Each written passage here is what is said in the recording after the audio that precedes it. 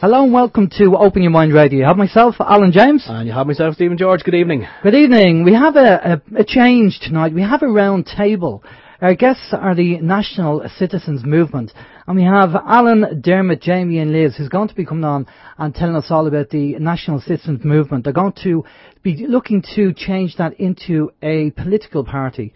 And hopefully we'll get the information. We'll talk about Irish Water. We'll talk about their mandate and what they're planning to do and various other bits and pieces. And any of the things that we can add to the mix, because there's a lot of things going on in Ireland at the moment. Outside of Irish Water, there's bigger things going on, so we need to really talk about that. But before we do that, we have a few things to talk about, and we have to find out what the communication channels are. Yes, we do. And if I can just say, if anyone is wondering or is unsure what a round table is, it's like a square table with the edges taken off. Sorry. You know what, it was a bad joke. I apologise. Okay, communication channels, please, Mary. The communication channels are email info@oymireland.com, by phone 046 927 1212, and you can also contact us direct through the OYM chat room. Yes, you can contact us through the chat room. We have the OYMradio.com is the website. You can click on the live chat button. You can log in there. You can ask questions. You can just chat amongst yourselves. We also are streaming live on People's Internet Radio chat room as well, so we're going to be watching that one for questions too. So hi to everybody in there. We also have anti-social media on the website as well. That's Facebook. It's oyamradio.com, I think, / No, it's not. It's facebook.com / yeah, facebook.com / OYM Internet Radio. We also have a YouTube channel as well, where you can catch up with the latest podcasts and videos, and there's all sorts of fun stuff on there for your viewing pleasure. We're also on the TuneIn Radio app as well, and as I never mentioned, but we are actually streaming. We have a stream in Ireland, a stream in the UK, and also a stream across the pond in the US of A. So hi to everyone listening on all three streams. Alan. Brilliant stuff, Steve. Before we bring the National Citizens Movement in, there's a few things as usual that we're going to talk about. Wow, what a week we had this week in Ireland. Apart from the snow today, obviously, that's just the weather side of things. Yeah. We had a little bit of snow, bit of sprinkling. Where did that come from? Yeah, no, a bit of a sprinkling, and then the sun came out and that was it. The 4 seasons in one day, as usual over here in Ireland. But yeah, what a week. A lot of things going on this week, and we're going to be talking to Dermot. Actually, Dermot said he was at this event that happened last Monday, I believe. And we have a politician, we have a TD over here called Ray Butler, who's a TD, a politician for the government party Fine Gael. And basically, allegedly, one of the ladies who was on the peaceful assembly that night outside of his office she stayed back to actually talk to Ray because she knew the chap. And basically what happened was, apparently, and I say allegedly, that he got in the car and basically, I won't say reversed, but she was somewhere in the vicinity of the car and he actually hit her, apparently, and she had to go to hospital and get checked out as well, and he drove off, so he left the scene of the crime. Now, I wasn't there, I'm just going by what I heard on Facebook and social media. Dermot was there, so hopefully we'll get some information as to what happened on the night, but I believe Fiona's okay, but it's not really nice for a TD or anybody to be running down the electorate or reversing into the electorate. I think there was a bit more going on there as well, so not really, really good. So basically, I believe Fiona's okay, but as I say, we'll talk to Dermot about that, so not very nice. Steve? Yeah, no, I mean, I heard about that as well, and it's disgraceful. But of course, I believe the next day, and I think the day after as well, Mr. Butler was on every radio station and also every printed media. Did he have a group of people playing violin behind him? I think he did, yeah. Oh, right, okay. And there was some subconscious messages getting beamed across radio waves as well.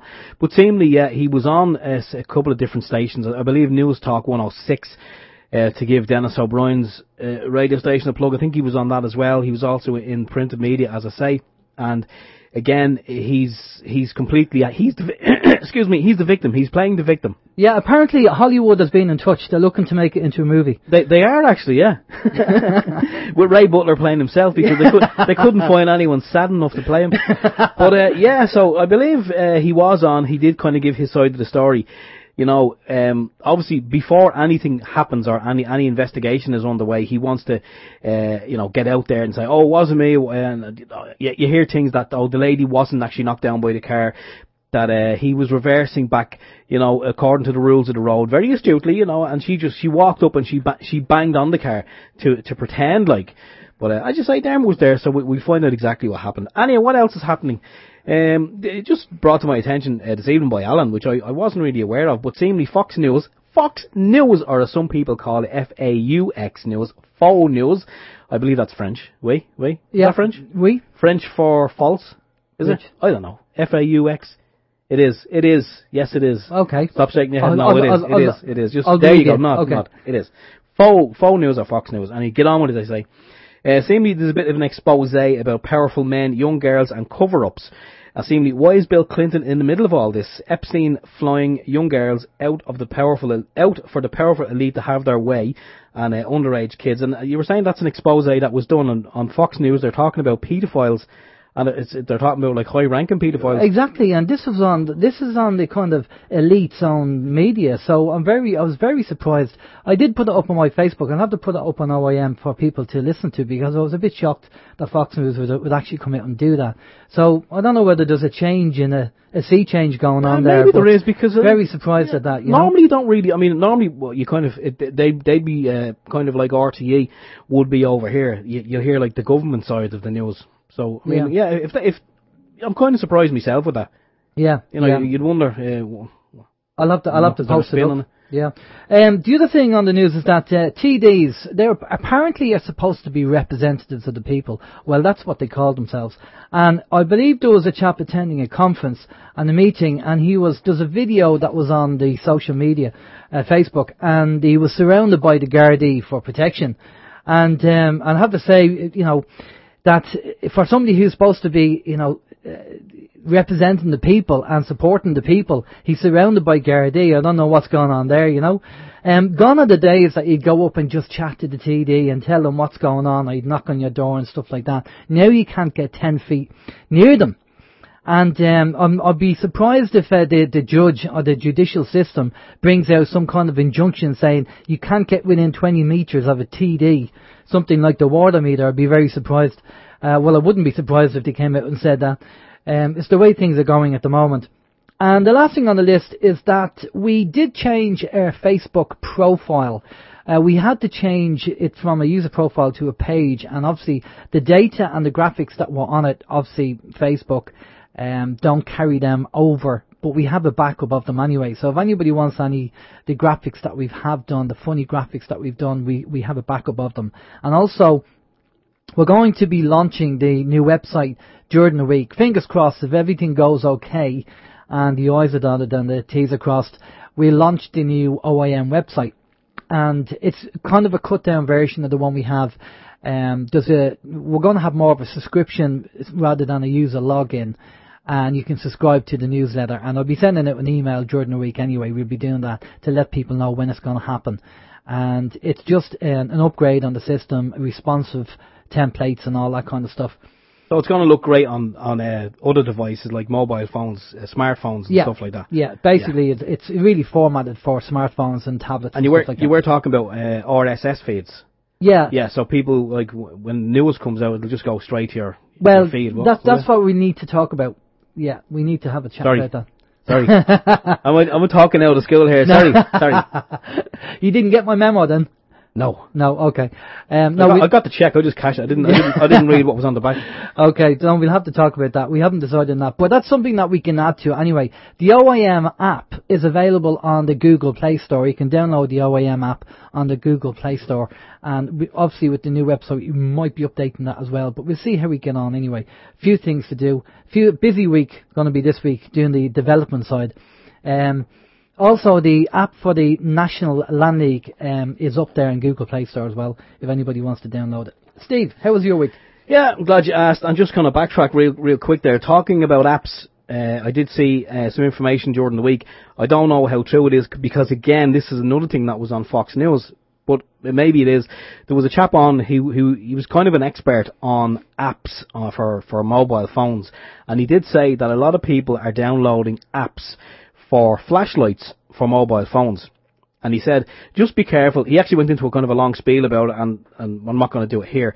But he did say, be careful with the app that you download. If it's in and around, the file size is in and around, say, 100 kilobytes, KB, then that's okay. But if the file size is anywhere, between, say, I don't know, up to 5 megabytes in size, between 1 and 5 megabytes, he said, then it may have a lot of spyware in it. So therefore, when you turn on the flashlight, it will record everything that your phone sees, video and audio, and I think there's other stuff built in as well that can copy data from your phone, and it'll send it wirelessly. Obviously, it'll be wirelessly to people in other countries. He has done a backtrack on some of these little phone flashlight apps, and he said some of the information that is getting recorded by the phone is getting sent to, I think he said one of the countries was China and the other was Russia. He did mention a third one, which escapes me at the moment. But anyway, just keep that in mind if you do have one of those on your phone. Anyway, what else? Yeah, I just want to talk about real quick. We had a meeting on Thursday last in Kells with Paul Murphy. He was actually doing it was a kind of a protest. Well, it's not a protest. It was a meeting, and he was attending it with Kells Against Water Charges. It was kind of a last-minute .com thing for me, but the wife suggested that we go, so we did. We went down, and Paul was there. He gave a great talk. There was Seamus McDonough was there as well. Seamus gave the introduction for Paul. Seamus had a lot of information too, which he shared with us. And Paul got up. Paul said a lot of things. Also, John Wilson was there. I didn't realise it was John Wilson until the very end. Do you ever see somebody you're kind of going, I know that chap from somewhere. He obviously lives around here, And then when I was talking to Seamus after, I said, sure, that was John Wilson. I go, was it? He says, yeah. So John was there, and he had a few things to say, but it was good. Had a quick yap with Paul after the meeting, and I've snagged him. He's going to come on, so hopefully it'll be maybe next week. It could be the week after, but we're kind of aiming for next week, so that's going to be good. He had a lot of information to share on Thursday that some of it I wasn't aware of and some I was, but yeah, it's amazing, because when you actually got chatting to him, after he finished giving the presentation, he shared some more information about stuff that's actually going on our doorstep that we're not aware of. Anyway, what else we got? We have the nude man in Buckingham Palace climbing down the sheets. Seeing that during the week, that's kind of gone viral on Facebook. There's a lot of interest in that. People are saying, oh yeah, it's some guy, he was being abused, and there's a lot of stories going around. I don't know if it's true or not, because a lot of people are kind of debunking the whole thing, saying he climbed down, as was just mentioned here on our own chat as well. He wasn't reflected in the window. There was no reflection. So I don't know. Is it true? Is it not? I don't know. But it looked very convincing when I seen the video. But check it out. Have a look for yourselves. Anyway, what else we got? TV license. A lady was sent to Mountjoy Prison from Donegal. She was I think 7:10. One of the mornings, she was arrested and brought down to Mountjoy Prison, where she served a couple of hours, and then she was given a €20 bus ticket to get the bus back home again. It's laughable. It really is. Again, she was in the middle of paying a fine for she didn't have a TV license, so she had no TV license. And see what she got, I think, is a €400 or €450 fine, and she had paid 200 and something euro off the fine, but she hadn't paid the rest. So seemingly, yeah, she was arrested, brought down, and I mean, talk about a waste of taxpayers' money. It beggars belief. Of course, she shouldn't have opened the door in the first place. She should have looked out the window and said, I do not recognise you. Anyway, what else? Last thing on my list, just want to talk about real quick, when we're talking about people's pay scale. Seemingly Andy Kenny's on $3,500 a week, and he feels, as he said during the week, he's worth every penny. He is worth it. But just real quick, we have a list here of people in his staff, if you like. It's a big list, and their yearly salary is on it. So the lowest salary on it is €42,760. That's for John Lowen. He's the personal secretary to the Taoiseach, allegedly. and they go up from 42 grand, 65, 74, 81. Andrew McDowell, special advisor to the Taoiseach, see me, he's on 156 grand a year. And it beggars belief because they're cutting people's wages. They're just knocking money off here and they're shaving money off wherever they can. But yet their own salaries, when you see what they're on, and yet they come out and tell you, we understand austerity. Really, do you? On 156 grand a year? I don't think so.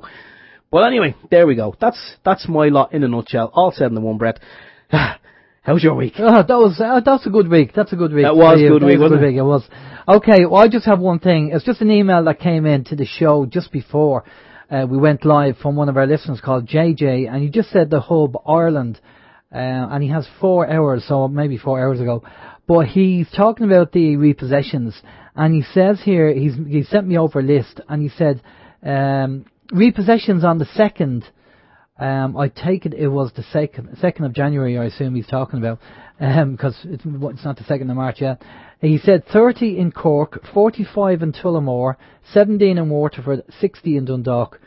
Repossessions on the 3rd, 40 in Carlow. Repossessions on the 4th, 19 in Longford, 35 in Monaghan, and 62 in Cork. And repossessions on the 6th, 219 in Limerick. That is just unbelievable. That's incredible. All these repossessions going on. Where do these people go? Well, maybe we have a solution to it. Maybe we have a solution. Maybe we have a new party that's coming on board. And the party is going to be the National Citizens Movement. And Alan has been on the show before, and Dermot was on the show before. And we'd like to bring on Liz and Jamie. Now, they're all involved with the National Citizens Movement. And they've been doing some fantastic work, feet on the ground, going out, being involved with the peaceful assemblies and recording stuff, being involved, doing speeches, doing talks, concerned about Irish water and concerned about Ireland in particular. And like all of us who probably have done this and went out and got involved with the marches and got involved with the protests and everything else, we just feel we have a moral conscience to do it. We feel that we know it's wrong. It's fundamentally wrong. And, there's no harm in telling the truth. The problem is that I remember politicians talking about politics and the whole PR game. And these politicians were saying, well, actually, people don't like the truth. Even though you want to tell the truth, if you tell the truth, you're damned if you do and you're damned if you don't, so you're better off lying. I kind of disagree with that, because I think sometimes, well, you have to tell the truth, but you can tell it in a way, that you can be kind of diplomatic about it and not just too blatant. So, but what we're going to do is we're going to get in Alan, Jamie, Liz and Dermot, and we're going to find out, first of all, about the National Citizens Movement, and then we'll talk about Irish water, the protests and the bigger picture in Ireland and what's going on. So, good evening, folks. How are you? Hi. Good, thanks. Good evening, Al. Okay. Hi, how are you doing? Okay. Well, good evening, Alan. How are you? I'm great, Alan. Thanks very much. Brilliant. All right. I just want so people can understand or know who's who. Jamie, hello. How are you? I'm good, thanks. Right. Dermot, how are you? Not too bad. Good stuff. And Liz, how are you? Hi, Alan. How are you? Good stuff. All right. Guys, you've had some phenomenal success on Facebook and social media with the amount of people that have signed up. On Facebook, you have, I believe, 25,000 people, something like that. Can you confirm that? Yeah, just over it. Just over 25,000. That's fantastic for one group. And it's brilliant. And a lot of people want change. So it's going to be more of a round table. And everybody will, questions will come in from the chat room. And then we'll ask everybody the question. But whoever wants to jump in and talk or answer the question or mention something or talk about it, please go ahead. And we'll try and include everybody so everybody gets a say. But, so whoever between yourselves wants to talk about the National Citizens Movement, tell us who they are and tell us all about how you came about and what you plan to do. Well, I come in here and I'll answer that. The National Citizens Movement, Alan, was basically set up on the 9th of August last year in Cork. I felt that there were so many national protests going on in relation to water, and there was all splinter groups going along. We were all singing from the same hymn sheet, so I said we'd get one another into the same room and see could we trash out what issues were relevant in relation to how we can fight this. Now, what came from it was that the lack of accountability and the power the government had and how powerless the people felt. So we basically set up the page. We started 24 hours. Basically, we were advising people on the law in relation to the contract. We were explaining to them your rights in relation to the meter. Alan done his own thing in relation as far as the meters was concerned, because basically what Irish Water are doing is they're infringing on your constitutional rights. Your rights to the peaceful enjoyment of your property, your right to health, your right to bodily integrity, everything. And from then it just kind of grew. People just flocked to us because they could see something in this completely different to what was on offer from all the other parties, because nobody came out. You see, this was a grassroots movement. It was a social media-led movement, and people connected with it because we weren't... I ran as an independent myself in the local elections, so did Alan, and Dermot came from direct democracy, so we put all our political affiliation or political ideas to one side and put the public interest as the paramount consideration here. And I think that's basically what drew so many people to it, you know. Okay, and Alan, Dermot or Jamie, do you want to add to that? Yeah, if you like.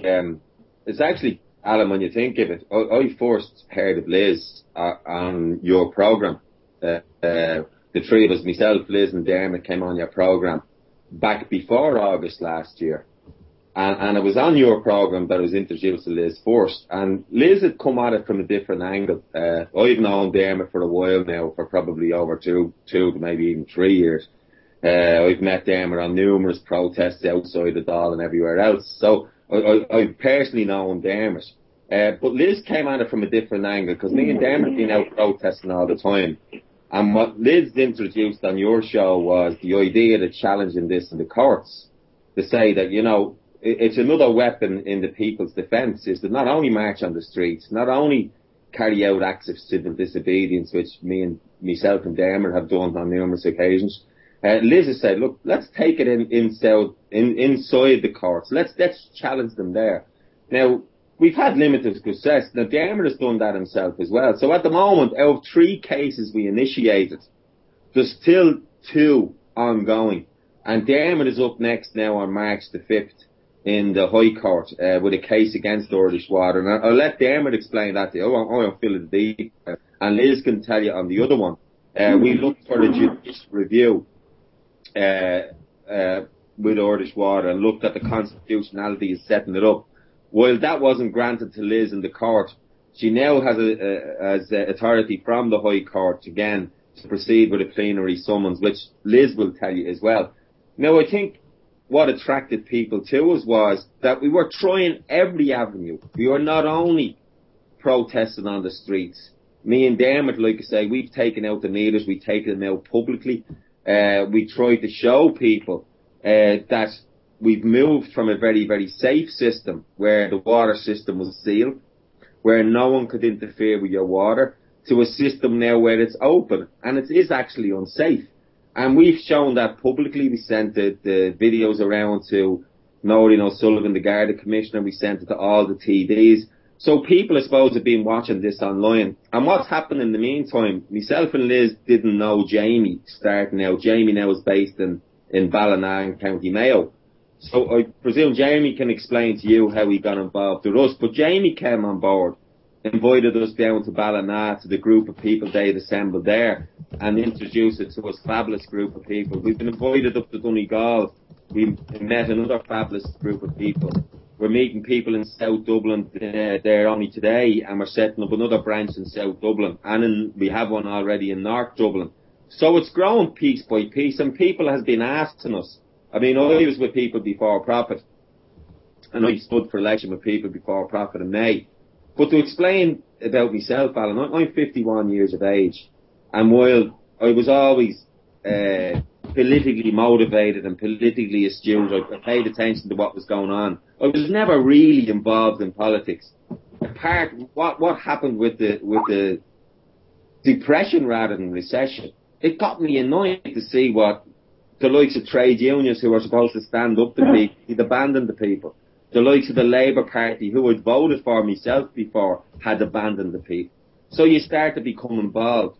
And as this has grown, I felt, while People Before Profit was good, Boyd Barrett does a great job, I just felt that with the National and Citizens Movement, I have a wider reach and a wider attraction to people, because sometimes, while Marx and Marxism is a good economic theory and should be studied, Marxism as such is looked upon as a failed system.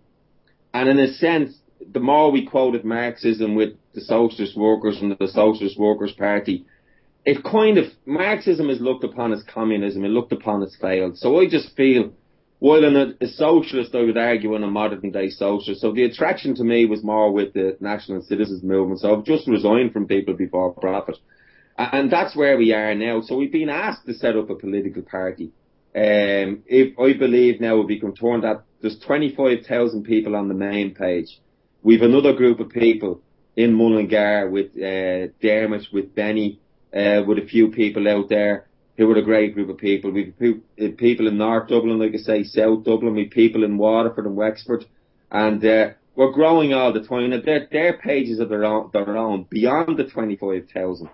So we have grown and we have attracted a lot of following. It's what to do with it now. And that's why myself and Liz and Dermot has decided, look, I think it'd be wise to set ourselves up as a citizens movement, because when you look at the last 30 years of politics in Ireland, you cannot blame Irish people for being suspicious of any politician.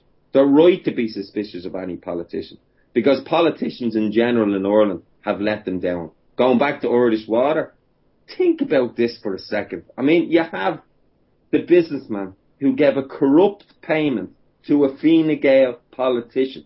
That was the findings of the Moriarty Tribunal. And that same businessman now has been awarded the contracts of Irish Water. And that same businessman will probably gain financially more than anybody else out of Irish Water. How is that right? That cannot be right. And we thought Fianna Fáil was bad, but actually Fine Gael could teach them lessons in cronyism and corruption. Yeah. And that's why I'd advise anybody out there, you mentioned at the start of your programme other political parties. I'm delighted to see DDI getting involved and starting up a new party. You have the Irish Democratic Party with Ken Smolin. Ken's a nice guy, principled guy. He's getting up there and started. You have the Hub now are starting themselves as a political party. And that's great for Irish people. Now Irish people have a choice. And at least the people that's putting themselves forward, giving them that choice. We don't have a background of ripping people off. We don't have a background of robbing people, cheating people, lying to people. But that's what you have when you vote for Fianna Fáil, Fine Gael or Labour. You know, so it's great to have another group of people coming on with fresh ideas and presenting them to the public. And it's up to the public who they want to go along with.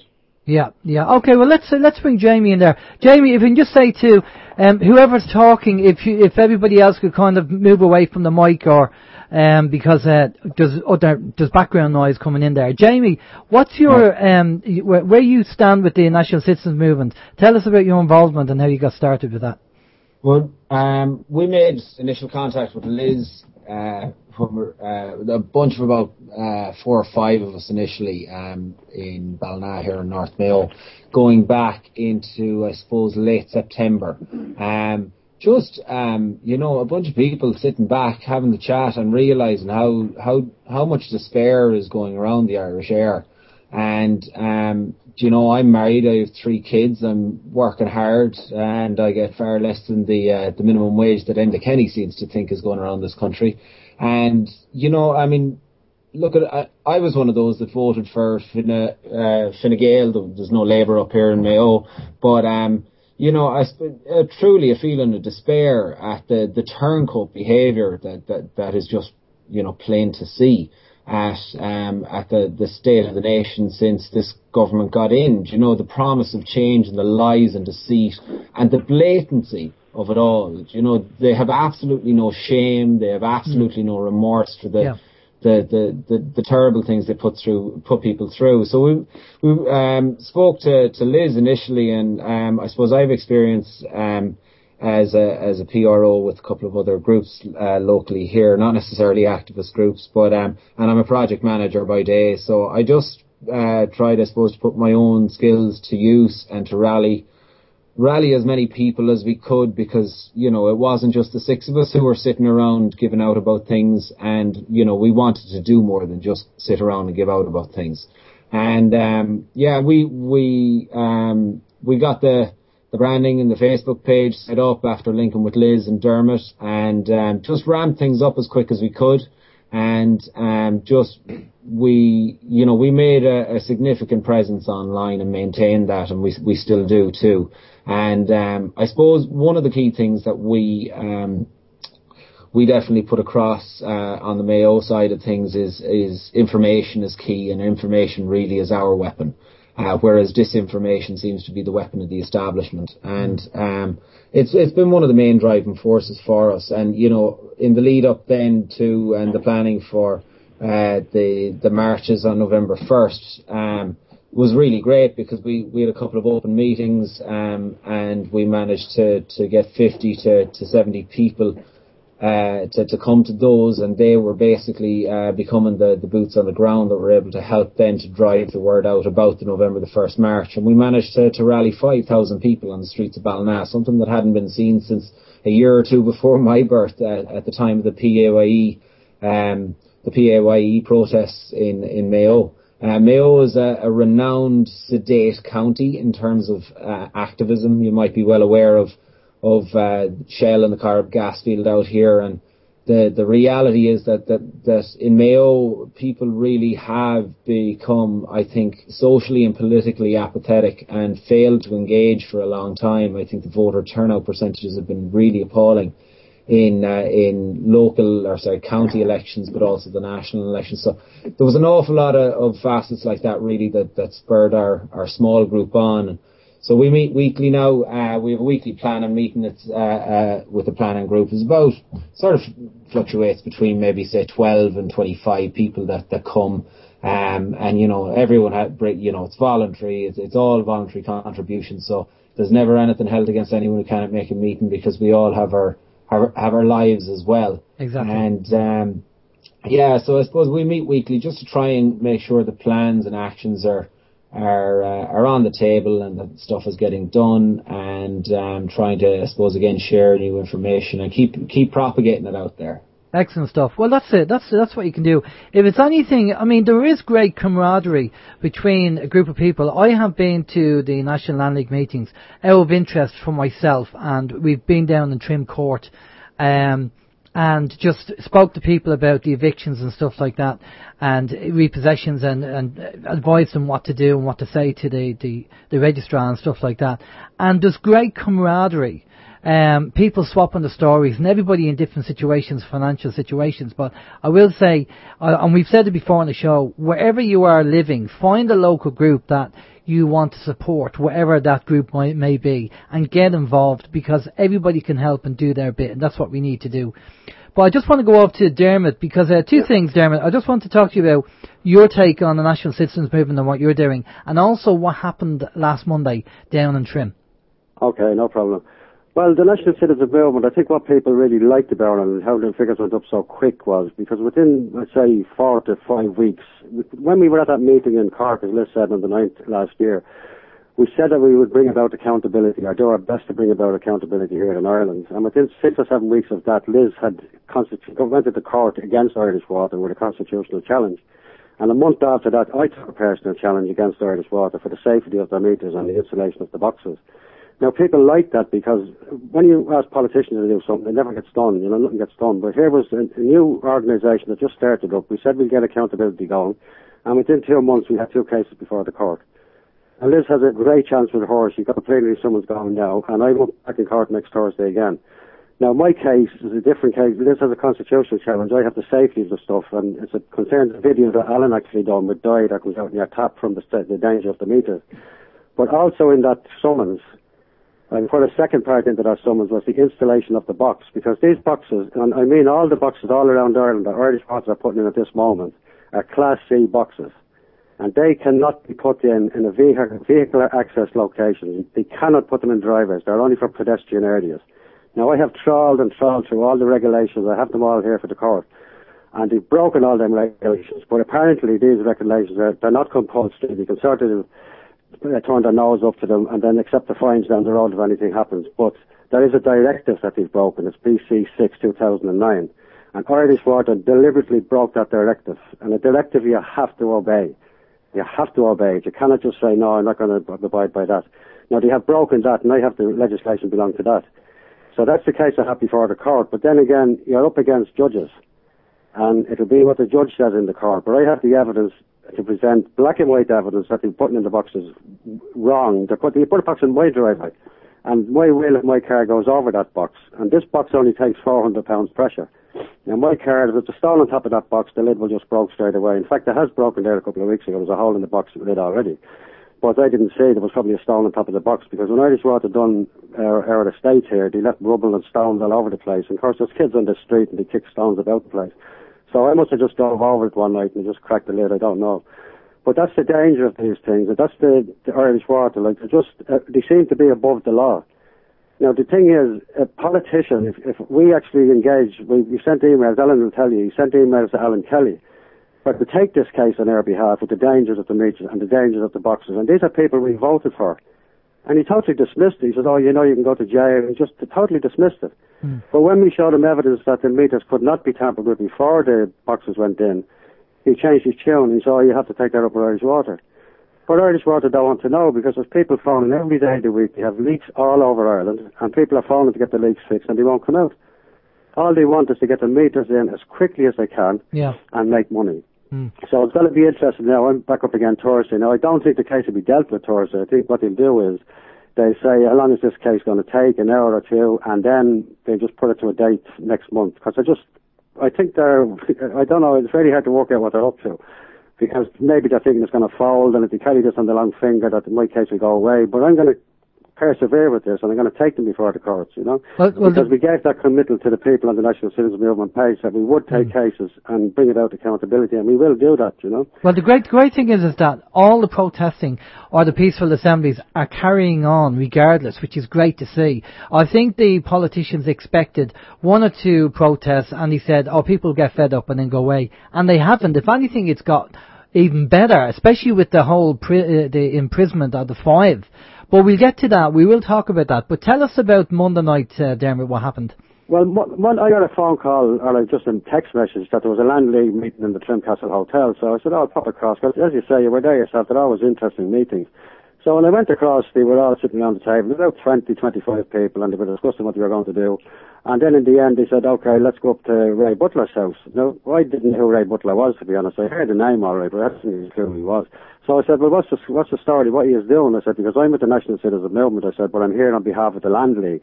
So I said, if I'm going to go with you tonight, it will be with the Land League. I said, it won't be the National Citizens Movement. I said, so I went with him anyway, and we went around to his house. And I have to say, it was the quietest, most peaceful vigil I've ever seen. It was just 20 or 25 people standing outside the house. Ray Butler's son came out and he spoke to us, and he went back in. And I'd done a video of the whole crowd, and you could barely hear them whispering, talking to each other. It was just girls and men talking to each other. And I'd done that video, and I put it up on the page, you know. And then they were all going back into Trim at this stage, back into the town for a few drinks into the pub. So I don't drink myself, so I said goodbye to them. I said, listen, I'm heading for Mullingar. And when I got back to Mullingar, I got a phone call from Damien to say that all hell had broke out outside the hotel. Now, I can't say what happened outside the hotel because I wasn't there. Yeah. But I went the next day to see Fiona, the girl that was injured.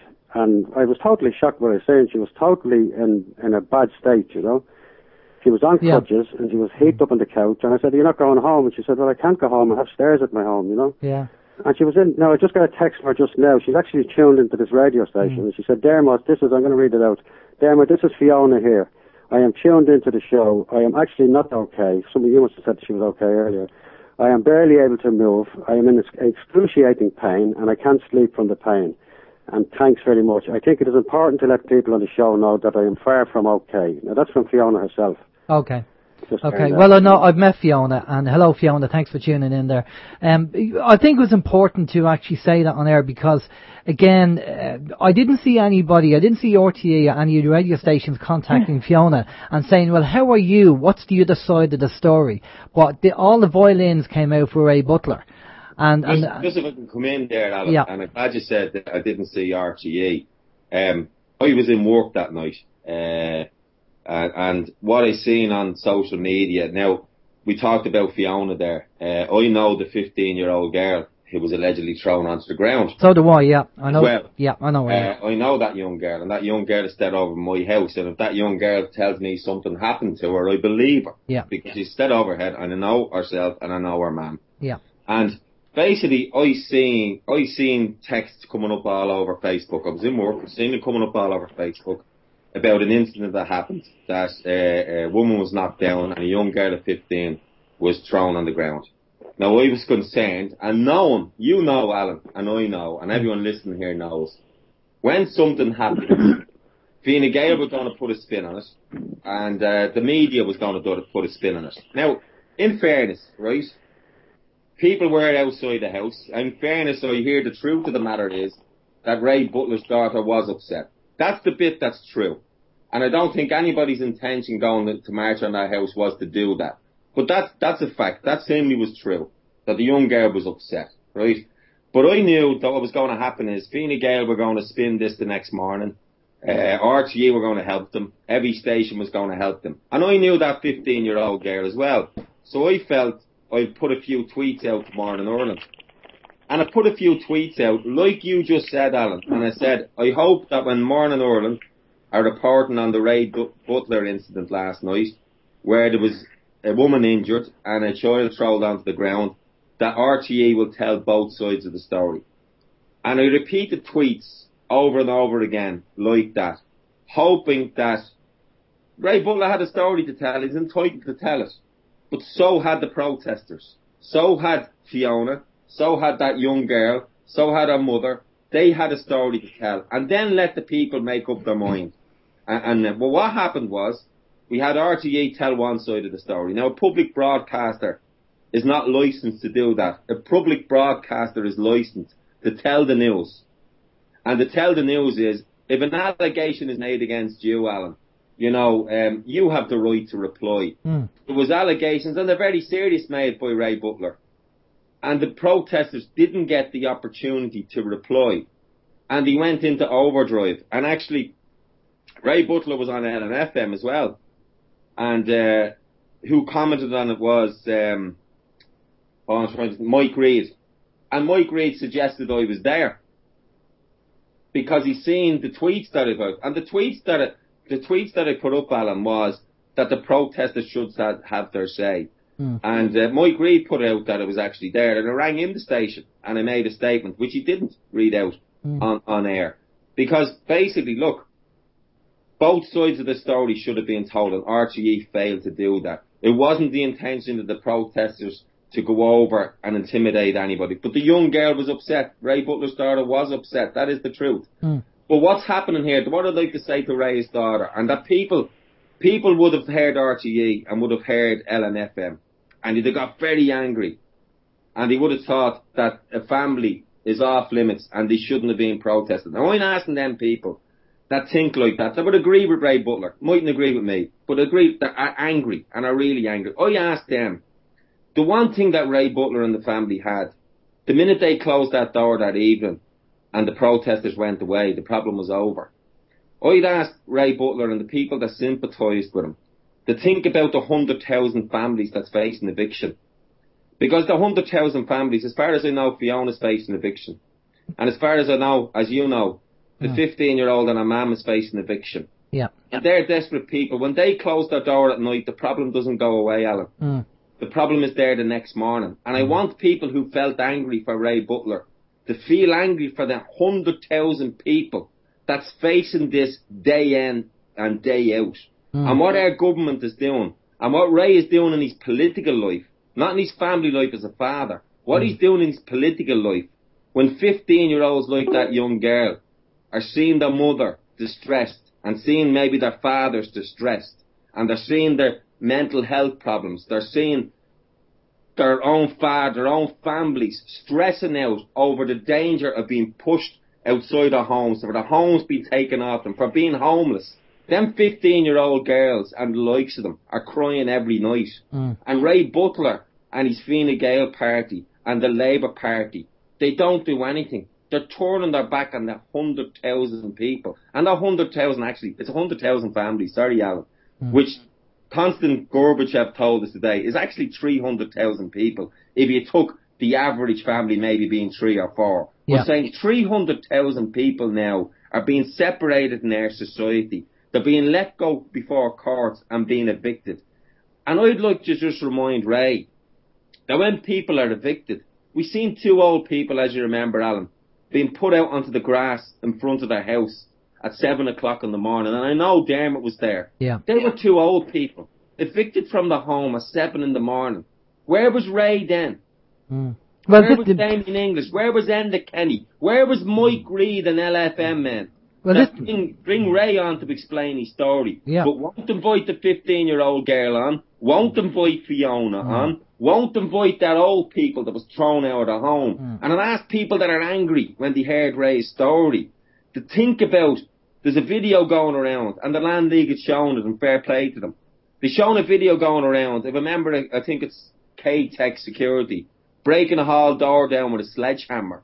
I want people that are feeling angry about Ray's story to feel angry for them people. Who are they? They're another family with young children. There's another story told, if you remember, last year in the Mirror, and I think it's actually scrubbed from the internet at the moment.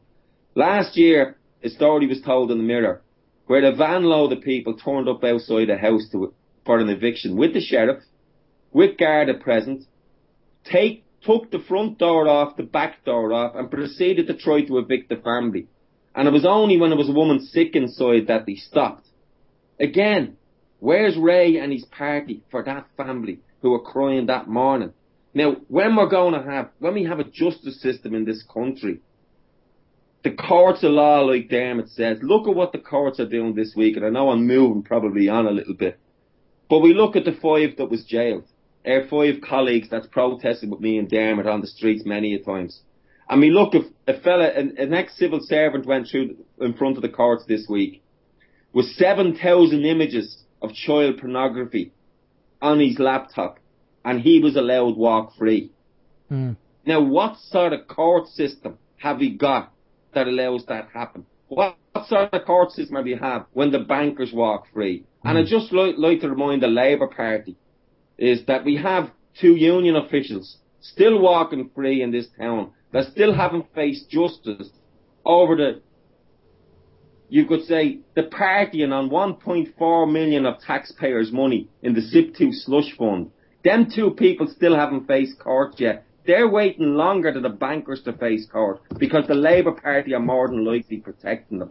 So the people that got angry about people protesting outside Ray Butler's own home to his wife and his family, I'd ask them, I'd beg them to keep that anger, for the 100,000 people that's facing eviction that Ray and his party and the Labour Party are turning their backs on.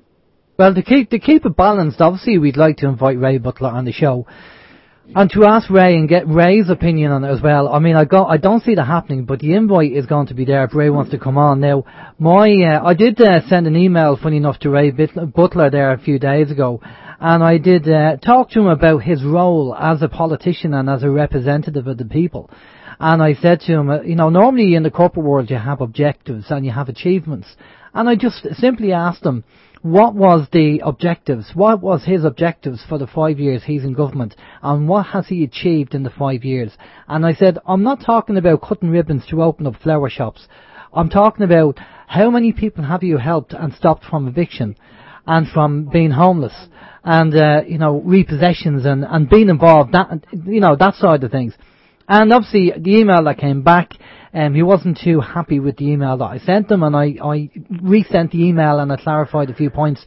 And to date, he hasn't got back to me. And I don't know what the mentality is, but Steve, you want to have a say there? Yeah, I'm just wondering. Well, so we'll just talk about the email you sent then. Well, you sending that email and him replying back to it, and then he's not happy, so you have to re-clarify your points again. I mean, look. I think you know as well as I do, he's playing games with you, he's fobbing you off, and that's it. And I mean, there was something come up there earlier on the chat, and it was and I heard this during the week as well. Now, Alan, I know you weren't there, so you obviously you can't confirm this. I don't know if Dermot knows the answer either, but someone said that allegedly when Ray Butler drove off in his car that he had been drinking, that there was a clear smell of alcohol on his breath. Now, I mean, obviously that's wrong, but look, we can overlook that because he's a politician. If he gets stopped, he'll just do an Emmett Stagg, do you know who I am? And, you know, that slate will be wiped clean, and that's okay.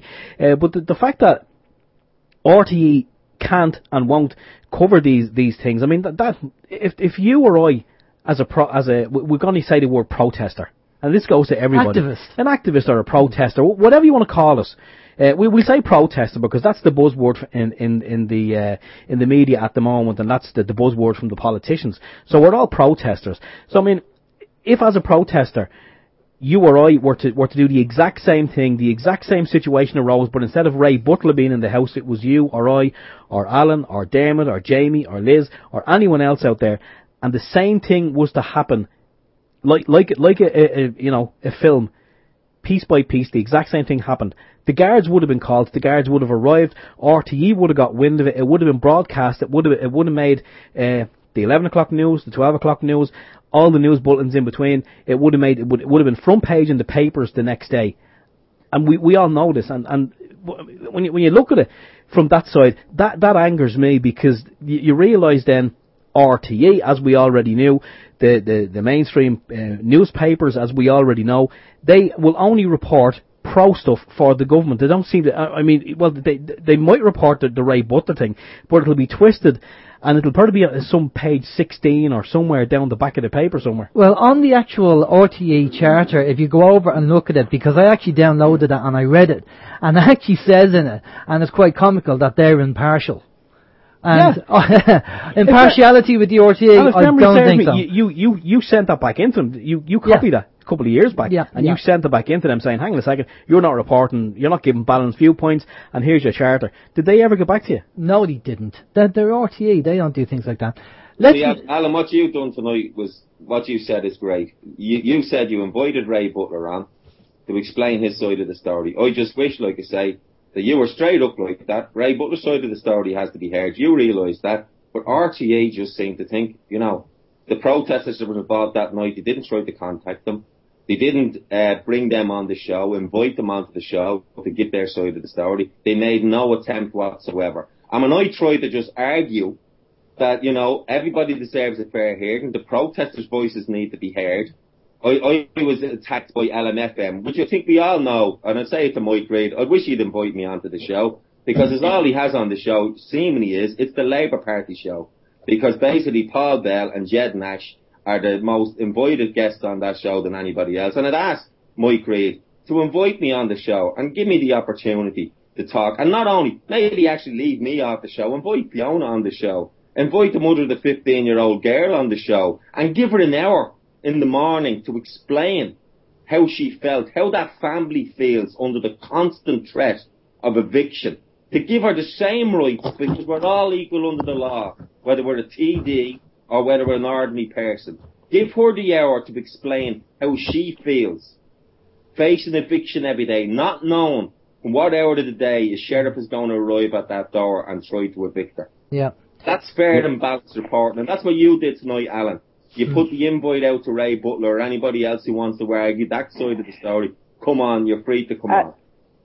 Yeah. Alan, there's nothing. You see, everybody that's on this program tonight will understand that there's nothing fair about this country.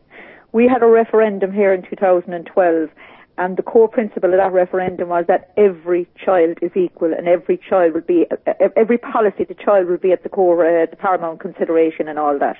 Now, where was the consideration for that 15-year-old girl? She was forgotten about. When you have the leader, Enda Kenny, stand up in the Dáil and come out and say publicly about Ray Burke's side of the story and not mention the girl or Fiona that was injured, what does that tell you?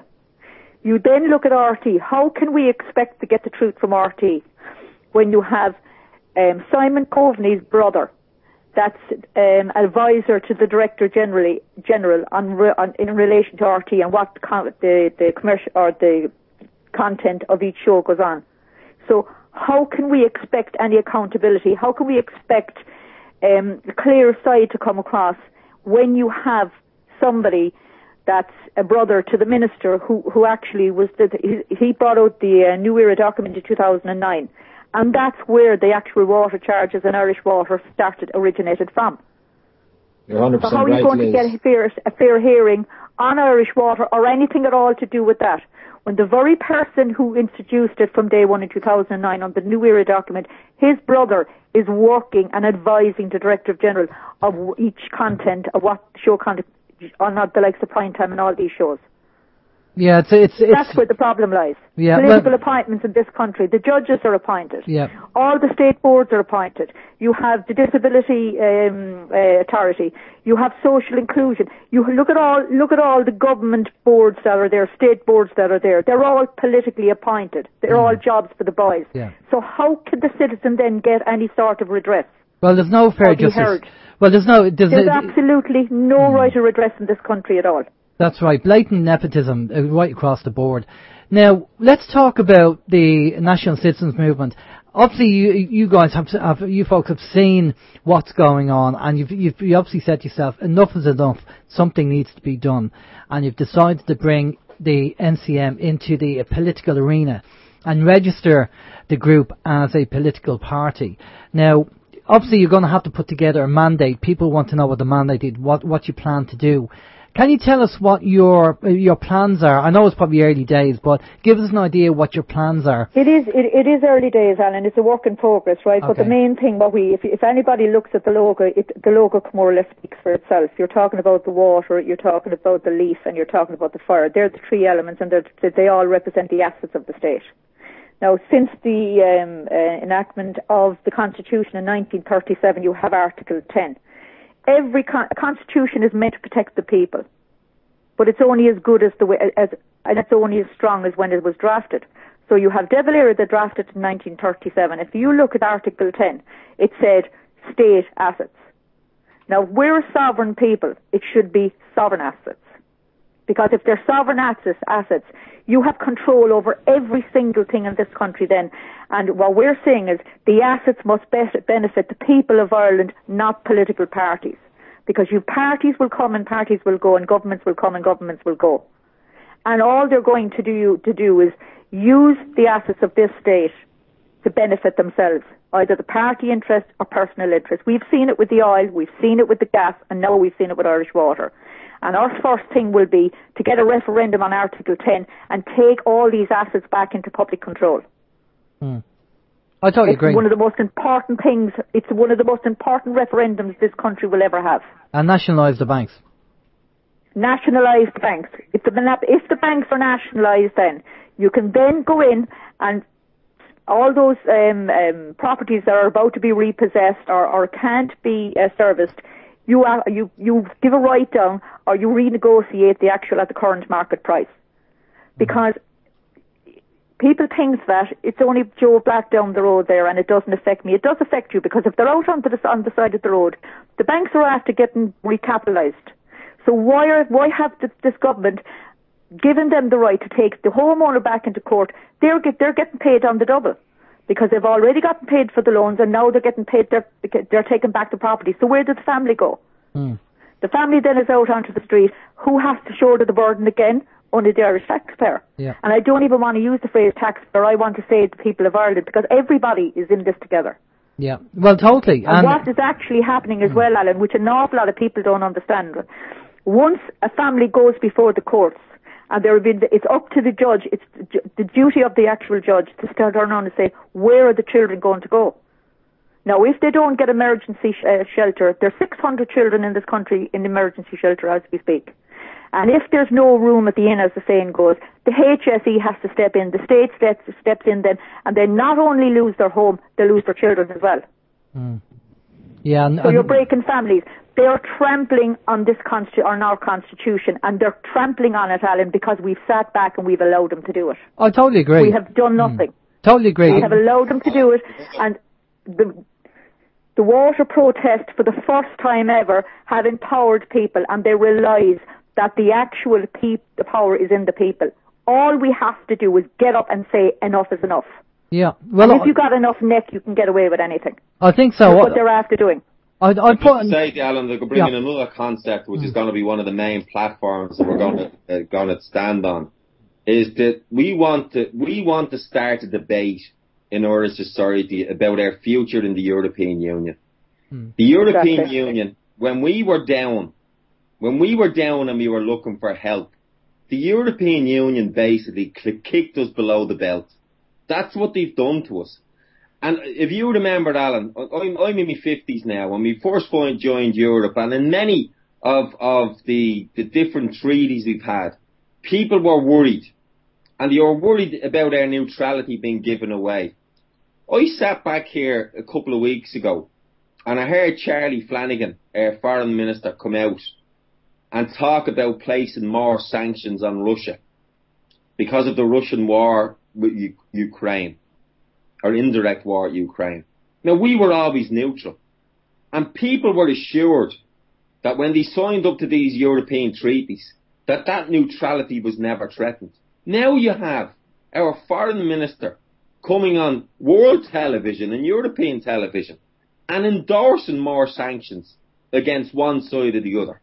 The Russians are no angels, but by Jesus, either the Americans. So we were always neutral, and we were always respected for our neutrality.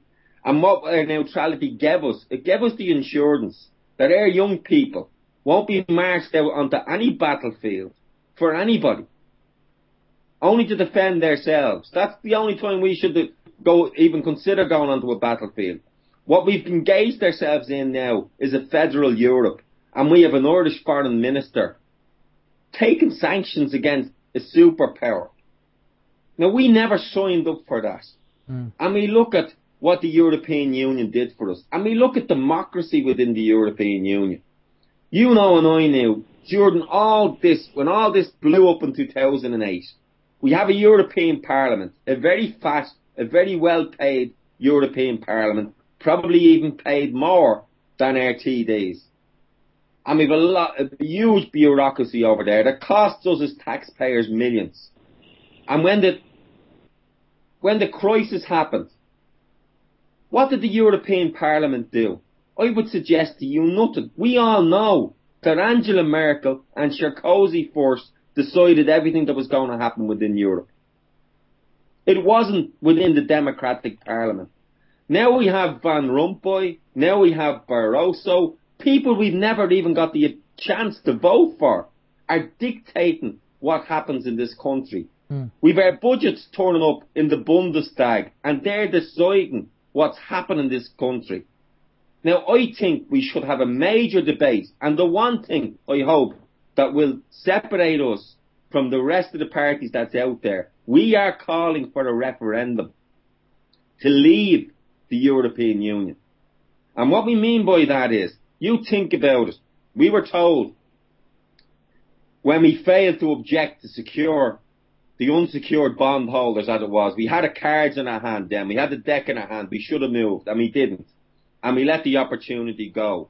I'd ask to all your listeners out there, if we hold a referendum at the same time as Britain, and then we go to Angela Merkel, and I'd say to her, give the Irish people a reason to stay in Europe, or else we're out of here. And you might just get an Irish political party like us will contact Syriza, will contact the Spanish party that's going to be elected, that's anti-austerity, that will be elected in December, and we'll ask them to do the same. We want a democracy back for the Irish people, not to be taken over by a bureaucracy in Europe that could sleepwalk us into a third world war. And I'm not exaggerating. Pay attention. What's happening in Russia and Ukraine. Yeah, I totally agree on that. There was an article I posted up there on the Facebook OYM Facebook page about the 500,000 Irish people to fight in World War III, which was in the Daily Mirror or something. But Alan, here's the thing. We've already had a referendum regarding the Lisbon Treaty, and they kind of said to us, well, you got it wrong that time, so we're going to ask you again. So why do you think, I'll put this to Jamie as well, because Jamie's hasn't come in yet. Jamie, why do you think a referendum would work, considering they kind of fixed the last one? They ignored our independence and our opinion. Why do you think? Do you think a referendum will work again, like what Alan's saying? I think even if it's not accepted in the same way that Lisbon 1 wasn't accepted, I think above all else it can be a very, very strong symbolic message to if nothing else, the swing voters, those who are sitting on the fence, still unsure about the path forward, still unsure about where they even sit themselves.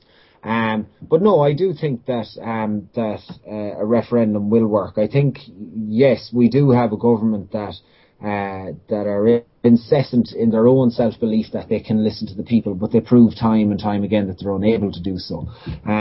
But I think that the people themselves, above all else, they deserve the forum for their voices to be heard, and, you know, every 5 years is not sufficient enough in my book, and I believe that the guys here will echo the same thing, that every 5 years is not sufficient for the voices to be heard purely at the ballot box. Yeah. Yeah, I mean, like, I don't disagree with a single point that Alan has made in relation to the EU. We were burned when we were at our lowest ebb. You know, and even now the same burners turned around to us and said, well, you didn't really have to make those decisions and really listen to us. And yet we were told we had to take the advice we were being given, and all these experts were the only ones who had the answers and the knowledge to guide us in a path out. And I think that, you know, the proof of the pudding has now been realised, because we've just had to eat it. And the time for turning our own corner is here. Not the corner that has been depicted by the government and by the massively biased RTE and mainstream media. I think that the people themselves are ready to carve that corner. And yeah, definitely a referendum is one of those paramount methods of doing it. I think that, you know, Ireland also needs to get to a position whereby the people themselves are given back the power to call a referendum themselves on a topic that they so feel the passion and the desire and the will to do, like we had in the earlier constitutions of this country. You know, that sovereignty that the people have or had, really, because in reality, I mean, our sovereignty has been eroded. That sovereignty needs to be returned. It's plain and simple. I mean, what has happened in Ireland's involvement and integration in Europe really has I think that's where the bulk of that erosion has taken place. And I don't know that the pros, over the course of what we're looking at almost 5 decades now, really, when you take all things in, I don't think that all things considered that the pros really outweigh the cons. I don't think Ireland has really reaped all that was promised, but I don't think it has reached all that it could, even in terms of a fair game from Europe. So I think now the people's voice, the only method forward is a referendum. Okay. I think so too. Alan, can I come in there in relation to the Lisbon Treaty? One big difference you see in relation to the Lisbon Treaty with us putting forward a referendum and Fianna Fáil. Fianna Fáil were the ones that decided we have to do it again in 12 months because they hadn't the courage or the political will to stand up to Europe and say no. They came back with this government and the previous government. We are 1% of the European Union population, yet we're landed with 42% of the European banking debt. Now, that's the deal that these guys went over there. That's the €3,500 we're paying to Enda Kenny every week to go over to Europe and come back with his tail between his legs and tell us he got us a great deal. Well, the problem is... Well, as far as I'm concerned, and what the National Citizens Movement are saying, we have absolutely nothing to lose, but everything to gain. Yeah. By going over to Europe and saying, right, we get into power, we will tell Europe, this is what's happening here, we're putting it before the people. And whatever referendum come in, like it or lump it, it's sticking in the story. Well, the problem is, straight away, is that, I think, anyway, Enda Kenny's a school teacher, not a businessman. So that's why he probably has his tail between his legs, because he doesn't know how to negotiate. Now, I just want to get Dermot in. Dermot, tell us the difference between the National Citizens Movement and the likes of DDI and IDP. What's going to be different that you're going to offer the electorate, the people? Well, if you look at the core principles of DDI, the National Citizens Movement, and different things like that, everybody, all of these, the hub and all, every one of us want the same thing. We want a better Ireland, you know? And like Liz was talking about, I put a post up about 3 weeks ago on my page. I mean, you probably remember, I think you commented on it yourself. And it was just a simple post. Do you think we should remain in Europe? And within 4 or 5 hours, I had 500 or 600 people reply, no, out of Europe. And only one person said, yeah, but he wanted to keep the punters, wanted to stay in Europe and get the punt back. But that's a huge margin. Like, every person that had said, yes, they want out of Europe, you know. They've done absolutely nothing for us, absolutely none. And just the other night here, there was 3 politicians up in Cavan, Fine Gael, Sinn Féin, and another Fianna Fáil. And the 3 of them were asked the question, if the bondholder bailout happened now, would they say okay? And the 3 of them said no. And then the man in the audience said to them, did you feel it was right doing at the time? And they said no, they shouldn't have done it at the time. So at that time, I was outside the Dáil. You'll probably remember, I was outside the Dáil that night of the bailout, and we had a petition for the President not to sign the bailout because we had all the figures.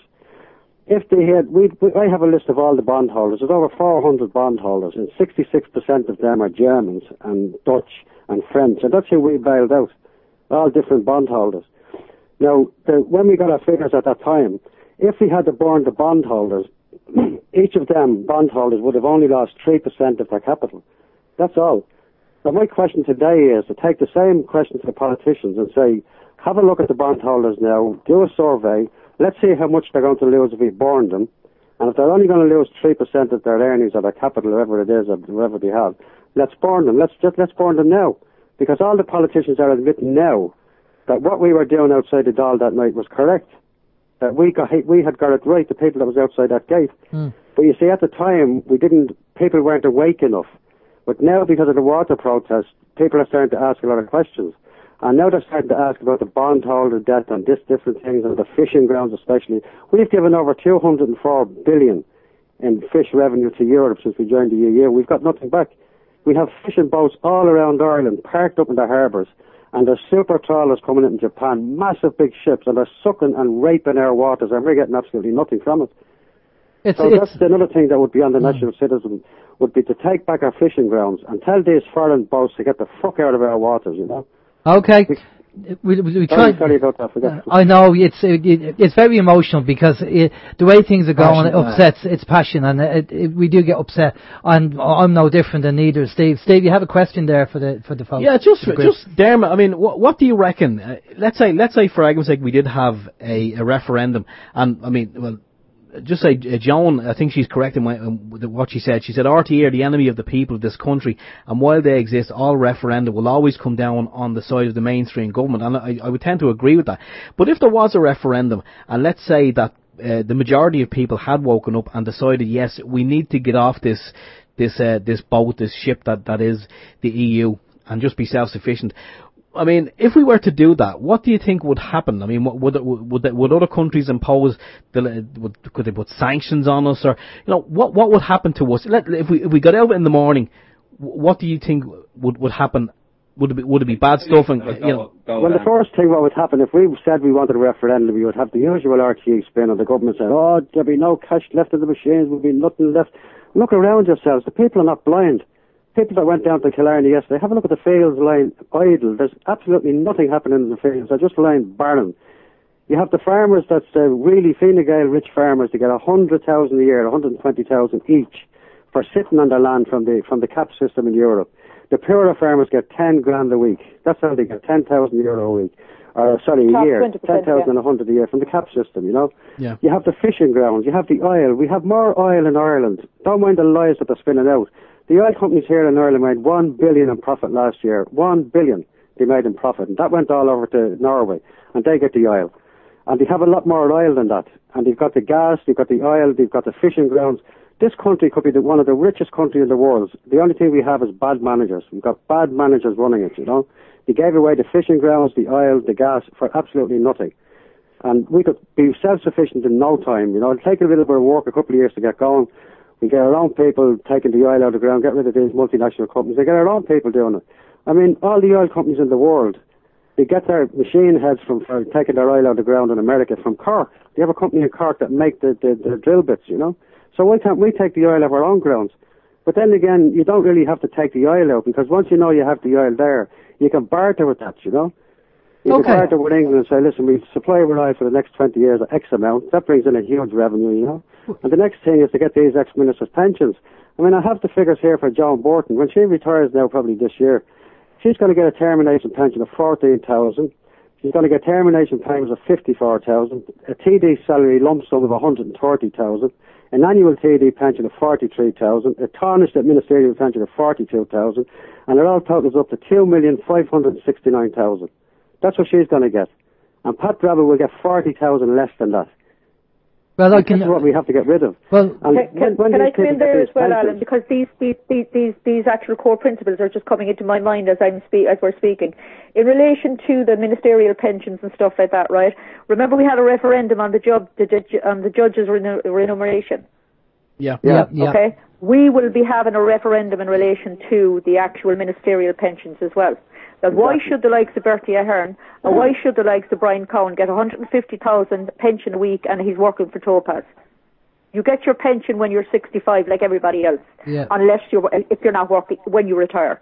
Yeah. Well, the issue is it's one system for them, one system for us. But here's the thing. There is one system for them.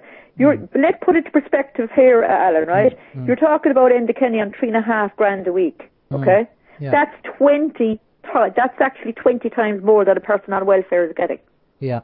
No, well, look, I totally agree. But here's the problem, and I put this to the group. The problem is this. You have a 1% of elite people at the top of the food chain, the golden circle, right? And they're making the overall wealth of the world. The rich have got richer and the poor have got poorer. And this is the statistic coming in. And you have the golden circle, the 1% in Ireland who are making a lot of money. They're not going to change the system to benefit the people lower down the food chain because they like it the way it is. They like things. They like themselves getting richer, and they like the poor getting poorer because they're getting more wealth from the poor getting poorer. So they will do their damnedest to not make a change or not make a change in the system. And this is what you're faced against. So what's your proposal? What can we do about it? Well, the thing about it is, look, go down to Ballyhay today. People have to, in their own community, take responsibility.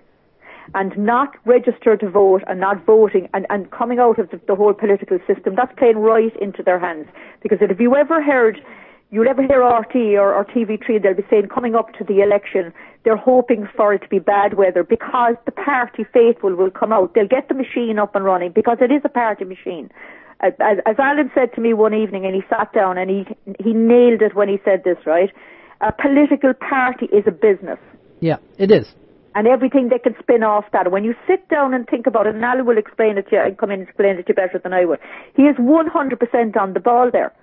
Because why do you think they have all these state boards, okay? Why do you think they have all these, all their own cronies put onto these boards? Because they're going to call in the favours come election time. And they go out the political machine and they'll go through hail, rain and snow. Because why? It benefits each and every one of them because they'll be reappointed again. Yeah, I have heard this on occasion from people saying that I'm not going to bother to vote. But the way I see voting is it's like a bullet in a gun. Right into the hand. The more bullets you have, the more chance you have of hitting something.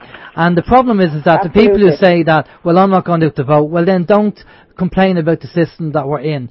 Because look, if all we have is our vote, then we should use it because our forefathers died to give us that. So I think out of respect for them anyway. And if that's all we have, we should use it. But we should try and keep an eye on things. But Alan, you come in there. Do you want to talk about that? Do you know the message that I get out to people? Sorry, Alan, just on the actual voting thing, right? I said, look, use it as a protest vote. Yeah, totally, yeah. Vote them out. Yeah, vote them out. Use it as a protest vote, if nothing else. Come out and vote these guys out. Yeah, totally. Alan, do you want to come in on that? Itself. Yeah, Alan, like what they said about a business, I was actually calling it an industry. Yeah. Because it is a political industry. And there's so much money to be made off it. You went through it yourself with their political advisors and the amount of money they get. And you're going up to, I think the top rate of pay there you mentioned for one of Enda Kenny's political advisors was something like in the region of €150,000.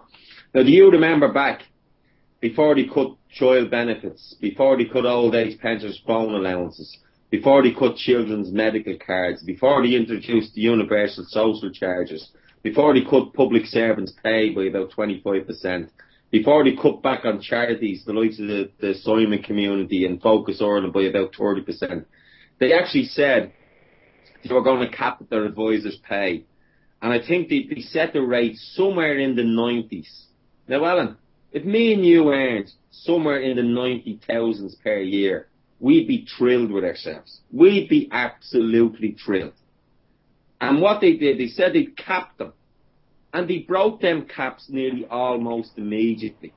The same as way as they lied about everything else. And now look at, you quoted 150,000. I'm telling you it's a fact. They said they wouldn't pay their advisors over 92,000. Now that to me is something like a 50% rise. That's a 50% rise when they're taking medical cards off terminally ill children. They're giving their advisors a 50% rise. Now, that's buying them favours. And that's what this is all about. And you're looking at some of the political parties having political appointees on top of charitable boards. And we know all about that. We know all about that with Paul Coyley. We know all about that with Frank Flannery of Fine Gael and Paul Coyley of Fianna Fáil. They were put on in charge of charitable boards. And Paul Coyley walked off. Now, there's the rehab. I don't want to mention the wrong charity to ruin anybody, but Paul Coyley walked off at 750,000 of a pension package. He walked off into the sunset. That was half the takers of the charity he worked off for the year. He was a Fianna Fáil appointee again. Frank Flannery, the election supervisor, I think, of Fine Gael before the last election, paid himself exorbitant amounts of money, again, with another charity. And nearly, basically, the two of them ruined a decent charity. It was the rehab as one of them, and the CRC was the other. Now, the rehab is a very important charity, and the Central Median Clinic as well is an important charity. Them two people gave a good charity a bad name because of their naked greed. And it really sticks in people's throats. Frank Flannery now is seemingly being asked back to advise then the Kenny after loading his pockets with charity's money. And that's, again, it's another industry. They're allowed, there's no questions asked when they get involved in anything. And Liz will tell you about these voluntary boards. You know yourself about FOSS. And the trade unionists were bought off of FOSS because Des Gerety, ex-leader of SIP2, was on the board of FOSS.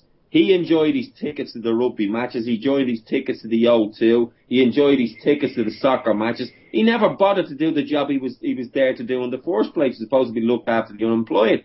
It wasted billions of taxpayers' money. And this is what all these boards do, and this is what we mean about industry. So when Enda looks for support, he's going to get it because he's paying for it. And he's paying for it with taxpayers' money. Yeah, we're because allowing with taxpayers' money buy these people off. It's not his money. Well, here's the thing. Just mention something, Liz, on what Alan just said there. I've seen this in the corporate world, and this is basically what happens, obviously, in the political system as well, because as you said, Alan, it's a business. I've seen people start off on down the bottom of the ladder, and they get a little bit of promotion, they get a bit more money, and they have a little bit of promotion and a bit more money.